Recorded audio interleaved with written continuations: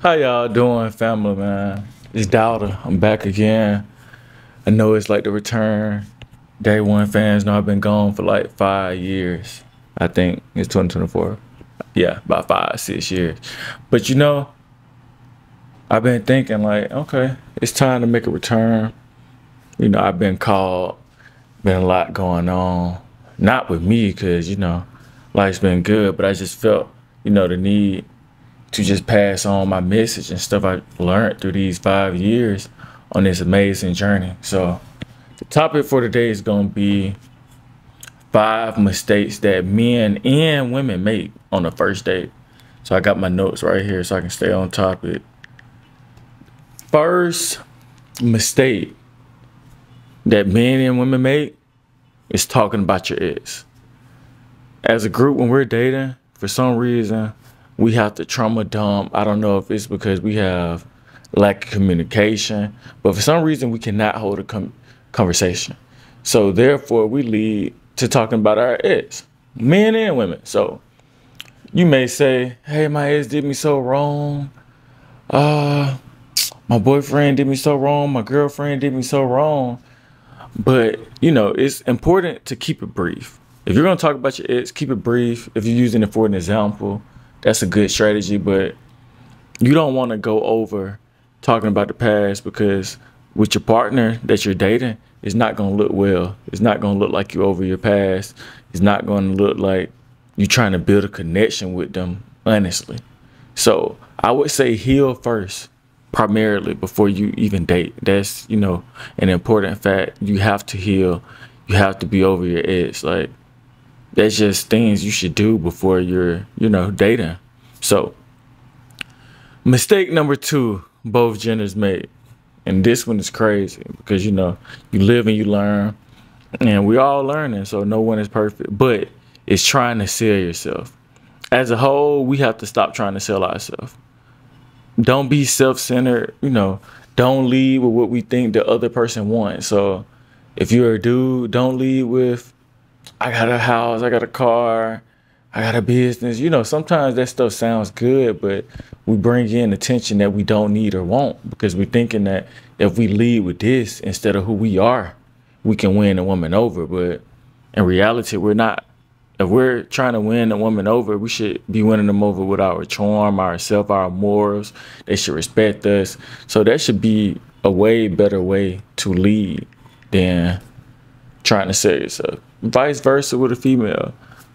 If you're a woman, don't sell yourself. Don't say, oh, I do this, I make this much money. Sometimes I've heard, I've only slept with this amount of men. Like, you don't have to lead with that. Let's not talk about that.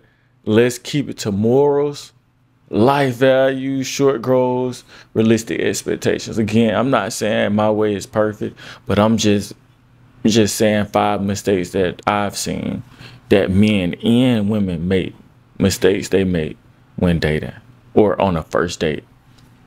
Okay. Mistake number 3, not attempting to learn the person for who they are, but instead what you want them to be. So it's very important that we build authentic relationships when we're dating. Even if you're not going to be boyfriend or girlfriend, this could be a friend. So you just want to be authentic. If this becomes your friend, how can this become your friend if you're not authentic? That's not going to be right. So let's talk about realistic expectations. Don't build or try to convince this person that you're a millionaire. Try to lean towards a social media lifestyle. Keep it authentic. You don't have to tell them too much. You don't have to act perfect, but just keep it authentic. It's life. It's 2024. No one is perfect. No one. So we just got to keep it authentic. All right, number 4, unrealistic expectations. So everyone has a different meaning for unrealistic expectations. I would say for me, my definition of unrealistic expectations is when, since I'm saying for me, a female thinks someone is perfect, or they're trying to go towards a honeymoon hype. When you're dating early, it could be all good and well, but they don't think about, oh, it could hit the fan. Like, I need to see your true colors. How would you be when you're mad, because a lot of people are cool when they're good, but as soon as they get mad, they flip. Everything goes out the window and they're a completely new person. So it's important that you learn that person for who they are authentically, and you just move forward. And then, you know, in the honeymoon phase, we also can ignore if we're compatible with a person. A lot of people ignore people that are not compatible with them. And the reason why is because we, as a whole, men and women, we have a bad habit of thinking we can change someone. We need to stop that. We really do. We cannot change someone else. It sounds good, but in reality, they have to change themselves. They have to want their change for them. So if they don't want them change for themselves, sometimes we just have to pick up, leave, and just walk away before it's too late. You know, be realistic with yourself and just say, if you know this person doesn't match your morals, your ethics, your work ethic, if they don't understand you, if everything is always an argument, no, get out of there, quit. Get out of there, quit. And for me, another big thing with unrealistic expectations is the social media illusion. I hate it. I hate it.